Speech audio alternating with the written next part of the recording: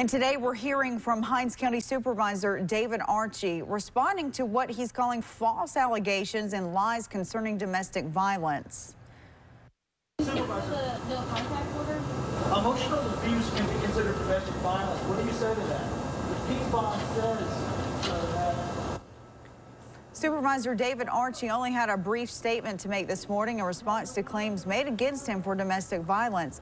Last week, family members and close friends held a news conference accusing Supervisor Archie of being physically and verbally abusive towards his wife.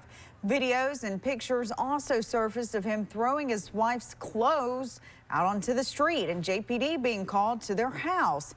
He says on the day in question, he did not, quote, scratch, touch, push, or hit Nia Archie, nor has he. Supervisor Archie says the claims were false and was meant to slander his name, that he loves his wife and children, and they're the most important. The false narrative, allegations, and lies concerning domestic violence, it is shameful and disgraceful. I love my wife, Nia Hopkins Archie, as well as my children. They are what is most important to me.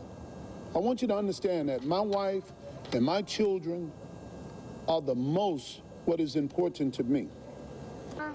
Emotional abuse can be considered domestic violence. What do you say to that? Supervisor Archie only took one question during that news conference addressing JPD being called to their home, and he says they were called and asked his wife what took place. They asked if he had harmed her in any way. She said no, and that's why he was not arrested. 12 News did receive copies of the Keep the Peace affidavit and the no contact orders that both the supervisor and his wife Nia filed against each other.